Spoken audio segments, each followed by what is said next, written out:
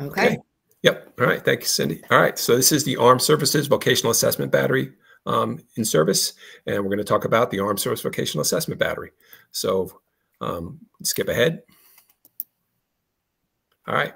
And it's going to be a little wonky tonight because my computer is not cooperating. So Cindy's going to be running it from her computer, and I'm going to be doing the presentation. But I'm Michael O'Connor. I'm a transition facilitator for students on the certificate track in the northeast part of Baltimore County. And Cindy can say hello. And hi, I'm Cindy Sabo, and I am the transition facilitator for also the central part of the county. Okay, thanks. All right, we'll skip ahead. All right. So what is the Asvab? And this is the only slide, I promise, the only slide I'll read to you word for word, but it is the Armed Service Vocational Assessment Battery. Is a multi-aptitude battery that measures developed abilities and helps predict future academic and occupational success in the military.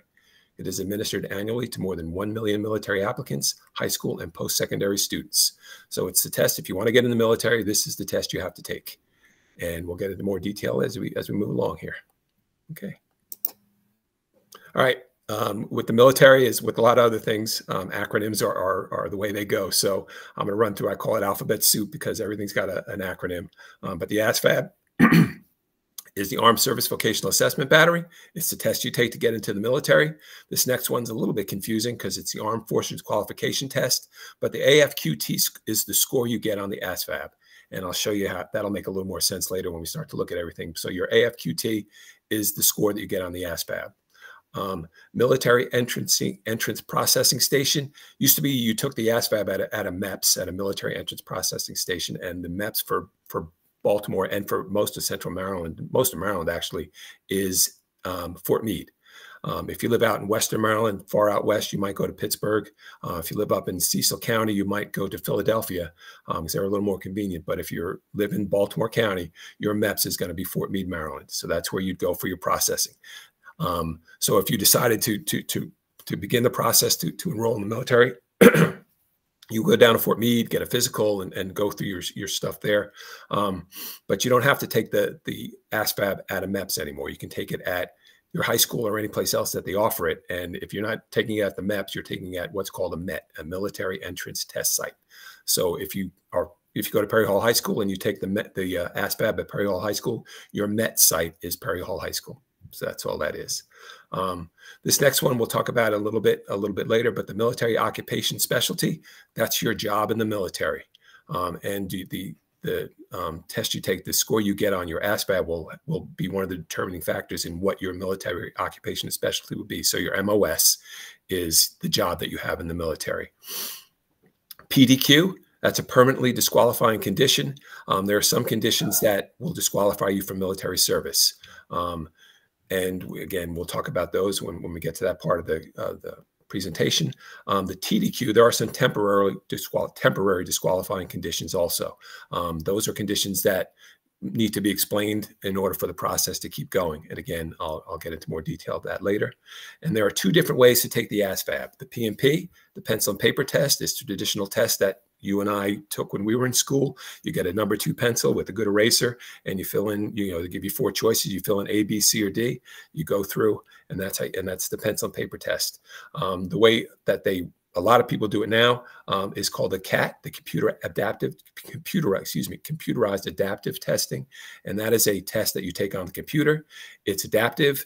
It's intuitive, and we'll go into that. And so you have more time to take it, but generally it takes less time to complete it. So it just depends on what kind of test taker you are as to which test you would take, the paper and pencil or the CAT. So we'll move on. All right. We talked about the AFQT, the Armed Forces Qualification Test Score. These are the categories. These are Roman numerals. So category 1 is 93 to 99. If you score 93 to 99, that's as good as it's going to get. That means you scored as well as 93 to 99% of the people who've taken the ASVAB. And, any job you want in the military, as long as your other qualifications are good, you can probably have that job. Number 2, category 2 is 65 to 92. Those are very good scores also. 50 to 64, those are good scores. Those are category 3A. Category 3B is 31 to 49. And that's where the cutoff is, right? Those are average scores, 31 to 49. If you get to 4A, 21 to 30, you're just missing the qualifying score for the military. 4B is 16 to 20. You've missed it pretty significantly. 4C is 10 to 15. And category 5 is 1 to 9. All right. And if you see down at the bottom there, it says 31 is the minimum qualifying AFQT score. So if you want to serve in the military, you have to get a 31 on the ASVAB. And if you want to serve in the Coast Guard, you have to get a 36. All the other branches of the military, the minimum qualifying score is 31, but for the Coast Guard, it's 36. Okay, let's skip ahead. All right, the AFQT scores. The ASVAB is a norm reference test.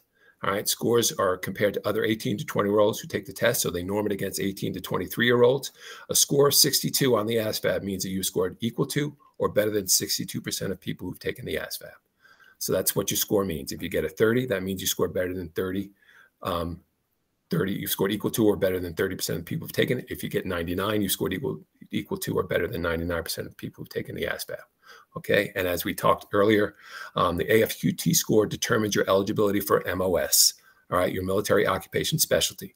So if you score, you know, the categories, there were some cutoffs there, 93 to 99, or you know, if you score, it's 31 to 49. If you score like 48 and you want an MOS that has a 50, you're going to have to retake the test.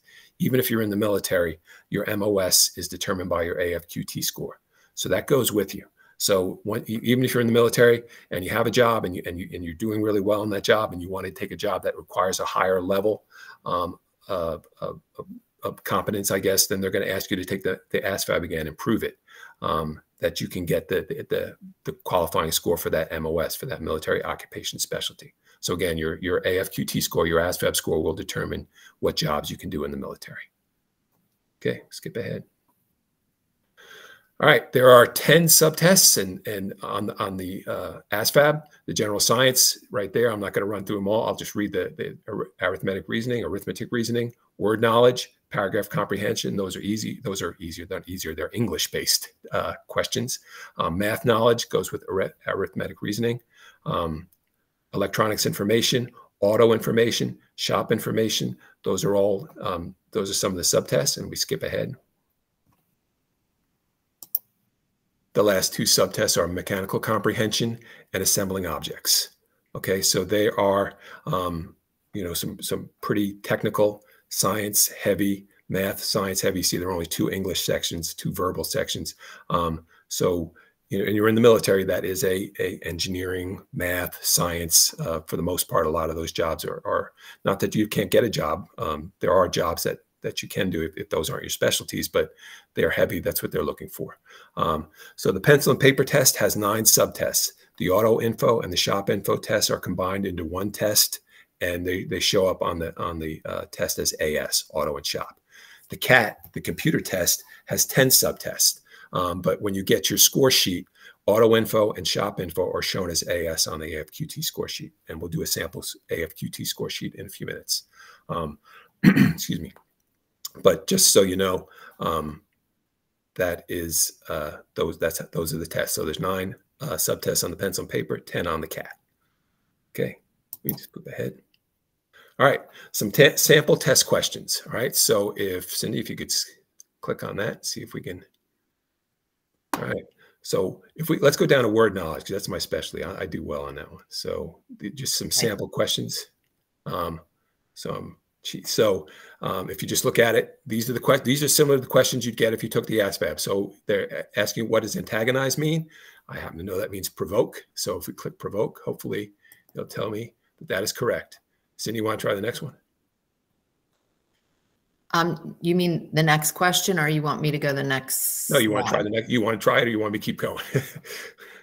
Oh, you want me to do the next question? If you want. If you okay, sure. Yeah, Wilted most nearly means. Well, how about I click the wrong one so that we can see what happens? Yeah, go ahead. Okay. All right. Requested. And it says you're wrong, and it shows you the right one means limp. All right. So, they all go along that way. Apprehension means anxiety. So let's go over to general science real quick, just to give you an idea of what some of the other tests might look like. All right.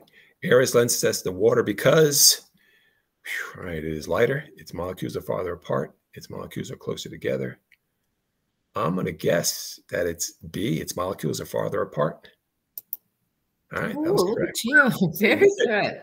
100%. I know the next one. 100%, 100 degrees Celsius is 212 degrees Fahrenheit. That's where water boils. All right. But again, if you get an incorrect one, I'm not good. Salt helps ice to melt because it lowers the temperature and water freezes. Is that right? That's what I would say. Yeah. All right. Wow. Okay. Look, I'm cruising here, man. Principal gas in the Earth's atmosphere is, I think it's nitrogen, right? Yep. Yep. Here we go. All right. And what's the last one? Let me see. I think there's one more, right? No. Was that it? Okay. All right. 4 for 4. I'll take that. All right. So now those are, that was not as hard as I thought it might be. But if you get down to electronics information, you're going to be getting some pretty, it's about that. There it is right there. All right. The current in the O2 ohm resistor goes into 6 volts, comes out, wow, I'm going to say 1/3 amp, just because 4 is 1, nope, 1 amp. All right. Yeah. I'm going to embarrass myself. I keep trying these ones. So, because solid state does not have diode, have no filament, they are less efficient than tubes, I guess. Require less operating power. All right, I'm going to stop right there. But those are just some examples of some questions. I'm embarrassing myself here. And I looked through the auto shop, and those are some pretty technical questions too. So, but if you're going to take the ASVAB, one thing to remember is, you don't. There are some commercially available books you can get to study for the ASVAB, some study guides, and so if shop and electronics aren't your thing, you can get the book and study on your own and hopefully do better. So we can skip out of the test taking section there. And at the end of the presentation, I'll show you the websites where you can find all this information on the ASVAB and on the sample questions and things like that. So we'll skip ahead to the next slide. All right. And here's the summary, the AFQT summary score sheet. And Cindy, if you could click on that for us. And when that comes up, go to the top, see where it says resources right above login. And if we can go the second row, the sample ASVAB summary sheet. All right. And there is a sample ASVAB summary sheet. And you can see if we're looking on the right side, it says ASVAB results. And underneath it, it says career exploration scores. And you have 3 sub-scores. So you have 3 over broad scores. So you have the verbal skills, the math skills, and the science and technical skills. So kind of like when if you take the Woodcock-Johnson or one of those tests, you'll take different tests and they break them down into math and reading and writing. The same thing's done here with career exploration scores. And you can see on their verbal scores, that was their strength. They scored a 65. Their math skills were 42. That was a relative weakness. So that's still a pretty good score. And 53 on science and technical. And then underneath are the subtests: the general science, the arithmetic reasoning, word knowledge, paragraph comprehension, math knowledge, electronics information, auto and shop information, and mechanical comprehension. Now, this one doesn't have the assembling objects. This is, you can see up the top, the score was done in 2019, and that was added to the test later. So this is a little outdated, but it'll give you the basics. And if you look here, you see where you have your X's out there. So let's go to the top one. It says verbal skills. They scored a 65. The X is on 65. So that's what you scored, but you have a gray band that goes with that. And that's kind of tells you where you can expect to score. If you retake the test again, you could expect, based on the skills you showed, that you could get anywhere between probably like a 62 and a 68 on the verbal skills. With the math, you have a 41. So that gray band, again, would show that you get anywhere probably between a 40 and a 44 on that. And if you just go down through, I'm not going to go through every one, but the X gives you what you scored on this test. And again, the gray band gives you what you could expect to score. Excuse me, what range you could expect to score if you were to take the ASVAB again. All right, down here, it'll just explain everything to you. These sections down here, explanation for your Asvab scores. I'm not going to go through all that, but there is in the second category, explanation for Asvab standard scores. They do tell you that this is used to figure out, to get you into the military, but it's not the only thing that determines, what you'll do when you're in the military, but it is one of the determining factors. And it says, like I said earlier, if you don't score well in a certain test, you can take these tests again. And you can, if you want, if you scored poorly in the auto shop, if you would get a job in an auto shop or take an auto shop class or to get the Asvab career book and the study guide, you could study up and do better in these sections. So, this person took it in the 10th grade. That's kind of early to take it. So they have a little time to get themselves acclimated. And if they really want a military career, they could get the study guide and they could do practices and hopefully score a little better the next time out. All right, we'll skip ahead. Cindy, thanks. All right. All right. So we said there are two types of tests for the Asvab. There's computerized adaptive testing. That's the CAT test. All right. The CAT test is intuitive. So you answer a question. Excuse me. If you get the question right, it takes you to a harder question. If you get the question wrong, it takes you to an easier question. And then it keeps going from there. So if the next question you get right, you get a harder question. If you get the next question wrong, you get an easier question. It keeps going until it finds your average. So it finds your floor and it finds your ceiling. So there are 198 minutes allotted for the CAT test. All right. But the average time is 90 minutes. And the reason for that is you take each section of the test. When you're finished with that section, if you're done before the time's allotted, you can move on to the next section on the CAT. If you want to take the full time, but the thing to remember about the CAT is once you put your answer in, there's no changing the answer. All right. So an answer's in, there's no going back and fixing it. It's taking you to an easier or harder question, and then you just go from there. All right. So once you've completed a section, you move on. There's no changing answers or no reviewing. All right. When you're taking the CAT, they suggest that you answer as best you can, but don't just randomly guess. All right. Because you're penalized for incorrect answers on the CAT. Because if you guess, because you figure you saw the sample questions, you get a choice of 1 of 4. So 3 out of 4 of those are wrong. So if you're just grabbing one, there's a 75% chance you're going to be wrong. So, so what they suggest is that you try to, if you can, try and whittle it down to 1 or 2, and then make an educated guess from there. But do not guess randomly, because you will be penalized. You'll get a lower score on the CAT because of that. All right. When the test is completed, you leave. So they said the average time is 90 minutes. I imagine some people get out of there in 70, 75 minutes. Some people take the full 3 hours and 18 minutes. It just depends on what you need for the CAT. All right. But when it's done, you leave. So that's one of the benefits to it, is that if you don't like, if you don't like testing and you don't like sitting in a room for a long period of time, you can be out of there in as little as an hour and 15, hour and a half. But you have 3 hours and 18 minutes if you need it.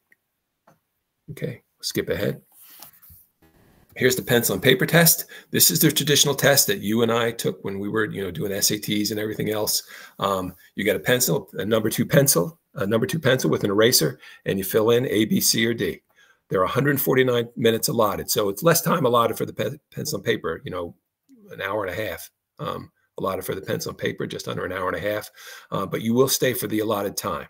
So if they give you 15 minutes for that section, you take the full 15 minutes. So even if you're done in 5 minutes, you have to sit there.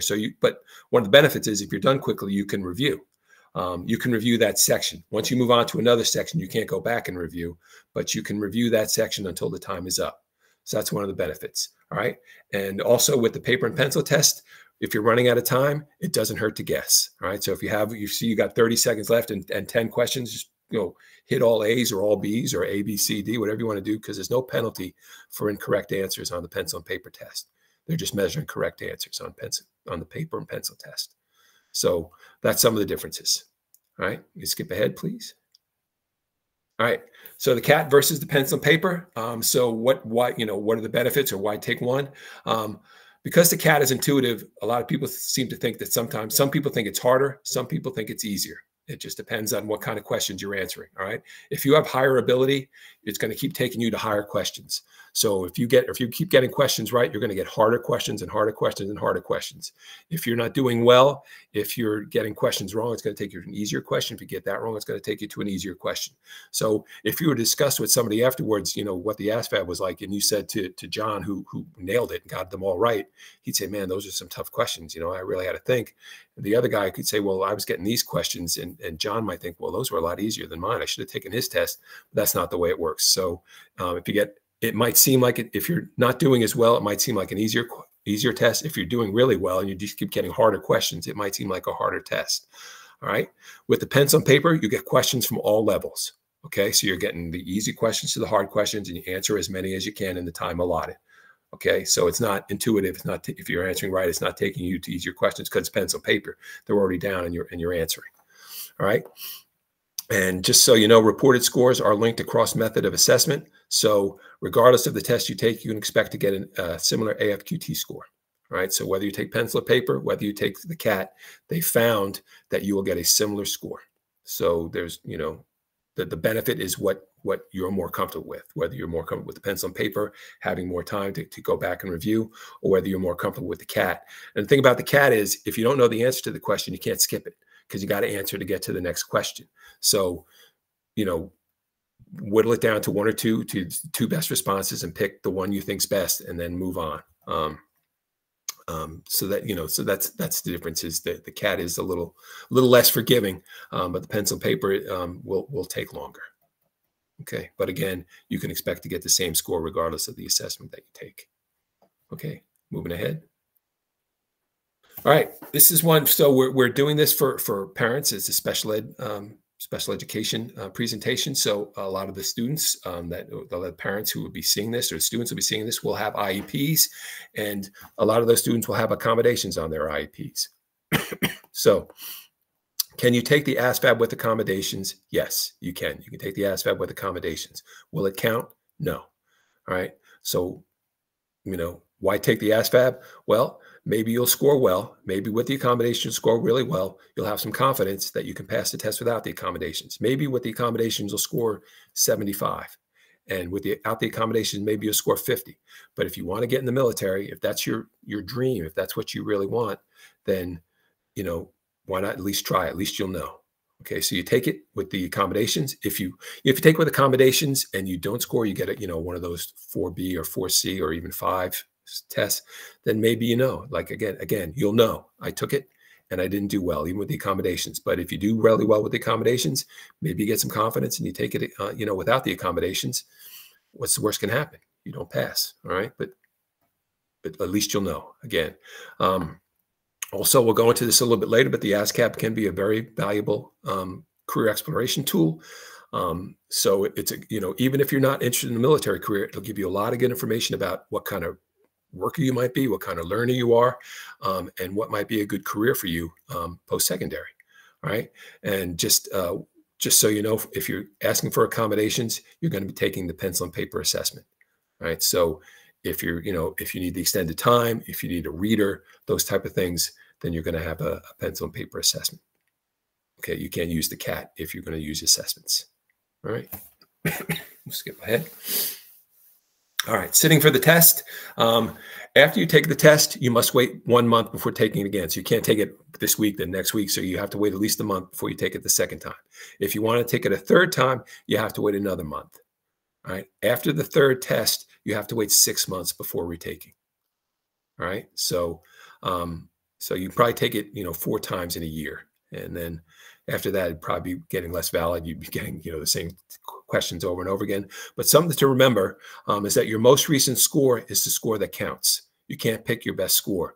So if I was to take the ASVAB today and I scored 50, and I took it again tomorrow and I scored 46, I can't say, well, I'll take the previous one. Your most recent ASVAB score is the one that counts. All right. So why would you retake it? Because if you're borderline, if you really want to, if you scored 90 and you wanted to get into that one group, you wanted to get it to 93, 99, you might take it again, because you're probably not going to fall that much, because it's a big gap. You get from like 60 to 92. So So your AFQT score category is not going to change that much if you drop back a little bit. But if you want to get a little higher, it might be worth taking again, with the caveat that if you score worse, then you have to take the score that's worse, or you have to take the test again to try and get the higher score. Right. Also, for those familiar with taking the SATs, if you take the SATs numerous times and you got a 700 on the math on one test and 690 on another, you can pick the 700 and then take the verbal off a different test if that was higher. You can't do that. The ASVAB is the ASVAB. The one test is the one that counts. You can't pick and choose from each test. Okay, skip ahead. All right. So again, for our students with IEPs and other conditions, PDQ, permanently disqualifying conditions, and TDQ, temporarily disqualifying conditions. Okay, so if you want to serve in the military, just some things to think about. Does an IEP automatically disqualify you from service? No, an IEP doesn't automatically disqualify you from service, but it will set off some red flags, and they're going to ask some questions. So I wouldn't put in the category of a TDQ, but they're just going to, they're going to ask, why do you have the IEP? What's the reason you have the IEP? And then they might make a determination from there, but it's not immediately disqualifying. Okay. Is an ADHD diagnosis disqualifying? Yes, that is a PDQ. So if you have a diagnosis of ADHD or ADD, any of those, it's considered a PDQ, and you're not going to be eligible for service, regardless of the ASVAB score.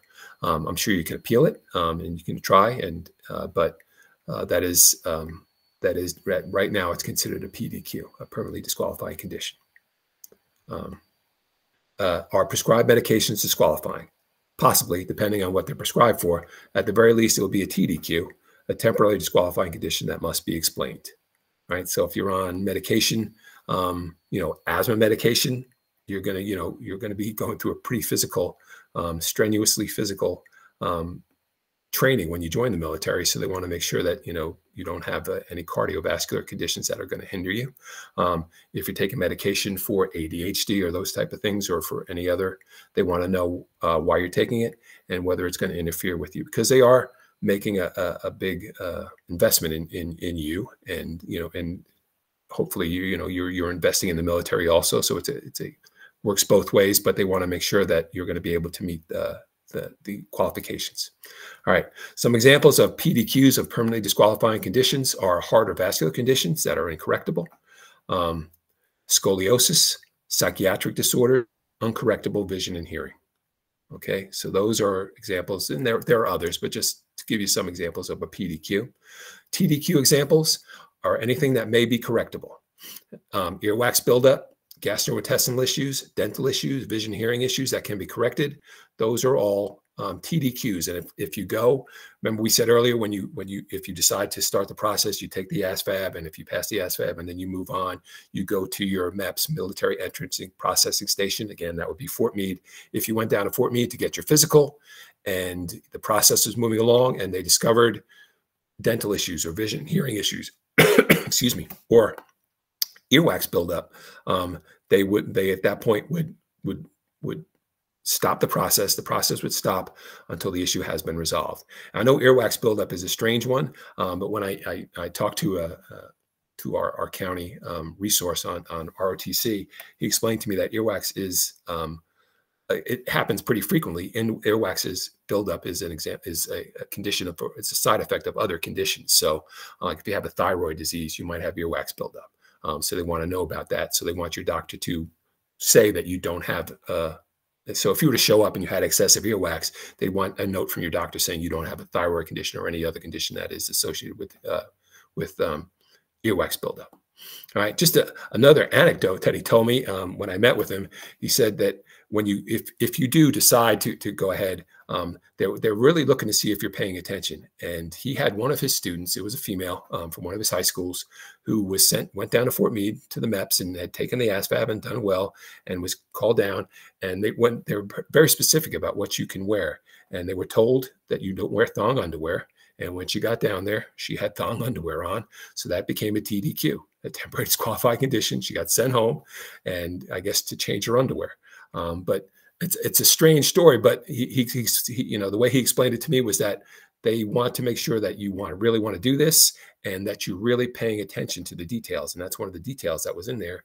So, you know, a lot of service in the military is, you know, dependent on paying attention to minute details, and they want to make sure you're paying attention. So kind of a strange story, but I just thought that was really interesting. All right, we'll skip ahead.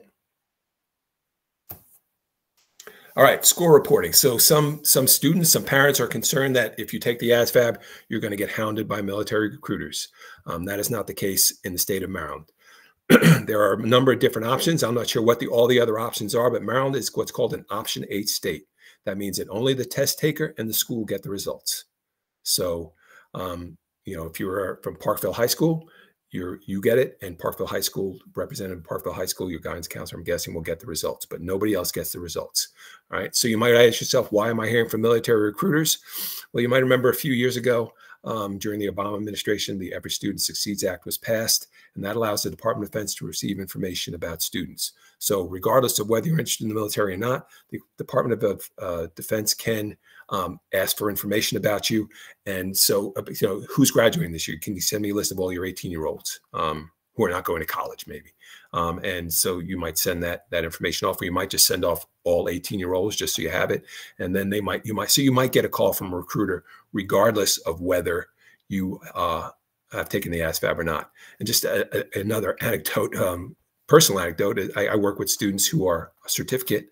A lot of our students, the students I work with, have intellectual disability and autism and some other conditions. So they wouldn't be eligible for the military. They get calls because they are 18 years old and they're exiting school that year, or they wouldn't be exiting school that year, but they're 18 years old. They get calls sometimes at IEP meetings. I'll meet with a parent and they'll tell me, I got a call from a military recruiter. Why is that? And it's because you know, schools receive federal funds, and the Department of Defense is a federal agency, so they're allowed to get information from the schools. So that's why. So I went a long way to tell you that whether you take the ASVAB or not, you might hear from a military recruiter. You won't hear them just because you took the ASVAB. Okay, we'll move on, skip ahead. All right, this is the ASVAB fact sheet. And if Cindy, if you could click on the, all right, all the information that almost all the information in the PowerPoint can be found in there. If she just click down, there's the computerized ASVAB. It explains how the CAT ASVAB works. Underneath that's a paper and pencil. It explains how the paper and pencil works. If you go to page 2, there are all the subtests, and it breaks down at the bottom there about how, you know, you take 9 subtests. If you take the pencil and paper, you get 10 subtests if you take the CAT, but they're all scored the same on the AFQT summary sheet as AS, auto and shop. Okay, if we skip ahead to the next page, I'm sorry. Could you go? Yeah, I'm sorry. You just go down. Yeah, there you go. There are the CAT ASVAB time limits. So there, and again, I'll show you where you can get all this information on the ASVAB sites. You know, you can see that, you know, the general science test on the CAT, you have 15 questions, you have 12 minutes. On the paper and pencil, you have 25 questions and 11 minutes. Okay, and it just goes down. So, and again, it adds up to 198 minutes for the CAT, 149 minutes. But again, you're going to spend all 149 minutes there for the pencil and paper. Where with the CAT, you know, you have 15 questions, you have 12 minutes. If you finish them in 5 minutes and you can't review them anyway, so you just move on. You go to the next test. You go to the arithmetic reasoning, and then the word knowledge, and then the paragraph comprehension, and just math knowledge. You keep going down until you're done. So if you do each test in 5 minutes, you got 10 tests. You'll be done in 50 minutes, and you'll be out of there. You can leave. Where with the paper and pencil, you're there for the full 2.5 hours. And just underneath that, just kind of explains how the CAT works. If you see the initial question down there, you see that chart. If you get it correct, you go up to a harder question. If you get it incorrect, you go down to an easier question. And then you take that question from there. If you get the easier question correct, you go to a harder question. If you get the easier question incorrect, you go to an easier question. If you get the harder question, if you're staying on the harder side, you keep going. You'll keep getting more difficult questions. If you get that question wrong, you'll get an easier question. That's the way it works. So it'll figure out your floor and your ceiling for your score. And then just some frequently asked questions about the ASVAB down at the bottom on page 4. All right. But again, in a few minutes, I'll show you where you can find all that information on the websites. All right. So Cindy, if we can skip ahead, I think we might be at that page. All right. All right, so here are 3 sites. Click on the first one, the official Asvab site. All right, so this is the Asvab site, and you can see that first row there. There are a number of ways to enter. You can enter as an applicant, or as a student who's going to be taking the test, as a recruiter, as a counselor or educator. So we'll just quickly take a look at the enter as an applicant. If you click on that, Cindy. There you go. Thank you.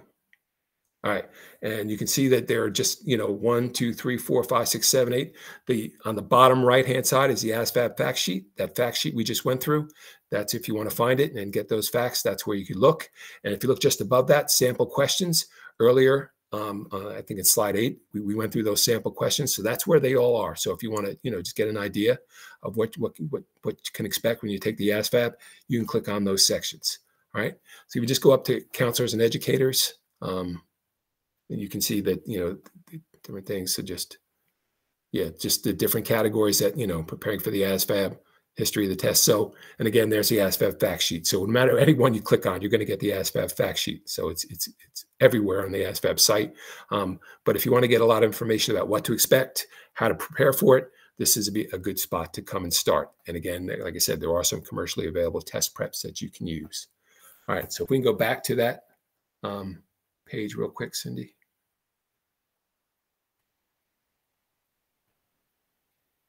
You want the PowerPoint or me to go? PowerPoint, yeah, I'm sorry. Okay. And go to the bottom, the Asvab program.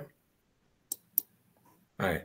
We looked at this one briefly earlier when we looked at the AF2 score summary sheet. But just if you look on here, just if you click on participants for me, Cindy. There you go. Thank you. All right. And if we click on explore, each one's good, but explore, just click on that. And if you look underneath that, a lot of our students are familiar with the RIASEC. It's a lot of the assessments that we use the RIASEC scoring system, and that'll just determine what your interests are and what might be good fits for you. The RIASEC was it realistic, investigative, artistic, social, entrepreneurial, and conventional, I think, is the C in RIASEC. But the point I'm trying to get to is that the Asvab, even if you're not interested in the military, is a very good tool to see what you might like to do once you do leave school, whether it's after college or after high school or after whatever trade you get into. It's a really good tool. And so if you go back to the top real quick, Cindy, just top of this page, just scroll back up to the top. There you go. So if you see where it says login, if you want to log in, you can go and log in, put in your information, get a number, and then you can go in and just keep adding all your information in here, take the different assessments, and it'll just give you, it's a really good tool to figure out what you might want to do post-secondary. All right. So it's not just for the military. It's, obviously it's by the military, and I think the point that the military is trying to make by showing you that is that any job you get in the private world, there's a corresponding job in the military. So if you want to, go to college, that's great. If you don't want to go to college and you don't know what you like to do, but there are any number of jobs in the military that you can try that will translate to the real, not when I say the real world, but to the world, if you once we get out of the military.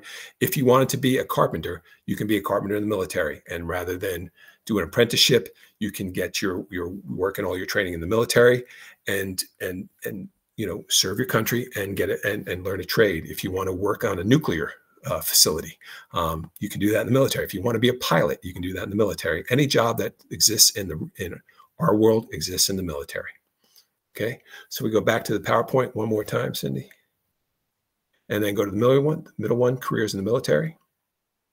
This is a good site. And again, you can find all these sites on the Asvab. And if we just go to guided exploration, we'll just work through this real quick. So if you see right up there, it says there are 272 jobs in the military. Okay. They all correspond with jobs that you have in the non-military world. All right. There are some of them there: accountants, acquisition and contracting, auditors, administrative support specialists, advanced practice nurse, postal administrative specialist, and information control specialist. And if you look on the left-hand side, it says, which of these activities interest you? So Cindy, if you just want to click on 2 or 3 things that might interest you, all right, and just stop right there for a second. You see we went from She clicked on 3. That's fine. We went from 272 down to 260. So we eliminate 12 that wouldn't be good matches for. But if we click on next, we still have our 260 up there. Now, if you click on what type of environment you'd like to work in.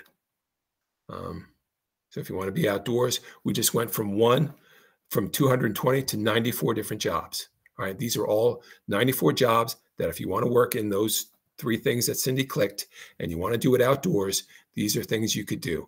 So, Cindy, if any of those, any that appeal to you, if you could just click on any one.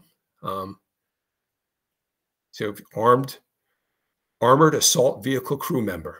All right. This is for an enlisted man. This is not an officer's. There will be an officer's job too, but this is for an enlisted man. You can see it down there underneath the picture. It's checked enlisted and it's checked active duty. All right. And Cindy, if you could click what they do. That plus next to what they do right there. You see what I'm talking about? There you go. Those are the things that the armored tank driver do. If you want to do training provided, click on that. That plus. All right. This is the training that the military provides. The work environment.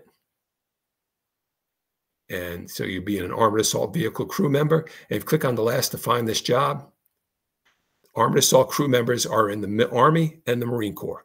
So if you were to take this assessment and find that this is a job you're really interested in, then you would have to, if this is something you really want to do, then you want to consider the Army or the Marine Corps for that job. Okay. So it's just a good site just to see if you're really considering a career in the military, it shows you the number. There really are a lot of options, and it tells you where you would go to do that job. And if you just go to advanced search, click on that up top, Cindy, and all right, there we are back at the 272 jobs. If you click sort by skill importance, if you could just click that for me real quick. Now, when you take the Asvab, you're going to get a verbal score, a math score, and a science technology score. So whatever your specialty was, so mine, I'm positive would be reading or it would be the verbal score because I'm an English major. So if you click on verbal, 272 just went down to 160. These are where verbal skills are the most important. So there are a number of jobs in the military you could do if you wanted to. If your strength was the reading and the verbal, and I'm not going to go click all through them, but this is just a quick. You can see. Let me just see airline pilots. There it is. If you want to be an airline pilot, you would have to be an officer. It's an active duty or reserve, and these are the branches of service right there that offer it: the Army, the Marines, the Navy, the Air Force, the Space Command, and the Coast Guard. So if you wanted to be an airline pilot, you can go into any branch of the military. It exists in all branches of the military. Okay, you'd have to be an officer, so you'd have to either go and enlisted and then get invited to officer candidate school, or go to an academy, or go to college through ROTC, or after college go to officer candidate school. Or if you were already a pilot, you might be able to get a direct commission. All right, but just again, you can see airborne combat navigators. Again, those are pilots. All source intelligence officers, those are officers in the active duty, and they are intelligence officers. So it's just a good place to come and get a lot of information about jobs in the military that do correspond with jobs in the real world. So if you have, if you're interested in being a pilot, or if you're interested in some type of intelligence work, the military would be a good place to get started. All right. So Cindy, if you want to go back to there we go. And if you want to skip ahead, and this is that's just the site from the careers in the military. There's, we've already discussed that. So if you want to go one more, and if anybody has any questions, Cindy, do you have any questions? I do not have any questions. You covered it all. All right. Well then, thank you for coming. And that is our ASVAB presentation. Thanks.